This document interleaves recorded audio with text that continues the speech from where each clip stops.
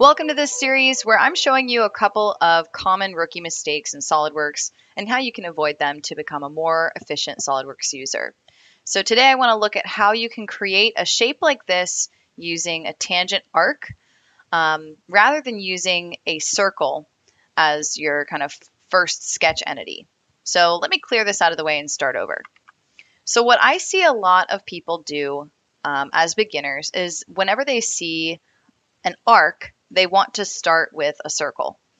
Then from there, you could take the line tool and kind of sketch out some of these additional lines. You want to connect it here where it's both tangent and coincident, right? Kind of looks like this. You could match up these points so they are horizontal from one another to make it more symmetrical. Okay, and then we're left with this segment of the circle that we don't need. And this is kind of a problem to SOLIDWORKS because it sees two separate shapes right now. You'll notice that the circle is shaded and the rest of the shape is not because they're divided by this bottom half of the circle. So we would need to take the trim tool and go ahead and trim off the rest of that circle. So what we've done so far is we've opened the circle tool, the line tool, and the trim tool just to make this shape. But I want to show you another way we could have done all of this from within the line tool. So if we turn that on and start over here with the angled line, there's a little shortcut to create a tangent arc where if you hover over your last line and move away, it'll turn into a tangent arc. You can also hit the A key on your keyboard to toggle between a line and an arc. Now I will drop that in right where I have that horizontal guide, and then I can come down here and find the other horizontal guide across the bottom and then connect.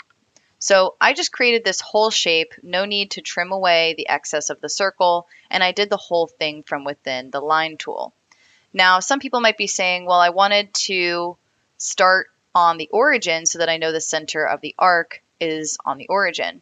Well, there's two easy ways you could quickly put this on the origin. One, you could control select the center of the arc and that origin point and add a coincident relationship. Or possibly even easier is you could just drag and drop it there to add the relation that way. And then just apply a couple of smart dimensions to provide the correct scale for this shape and you're done. Right? If your gut instinct is to kind of sketch a circle first and then trim away, I would definitely encourage you to look at the options in the arc tool. So there's other kinds of arcs that can be helpful too. The little 1, 2, 3 shows you the order of how you would click to create it. So the Centerpoint arc, you start on the center point, your second click determines the radius, and the third click determines how much of the arc you will have. Right?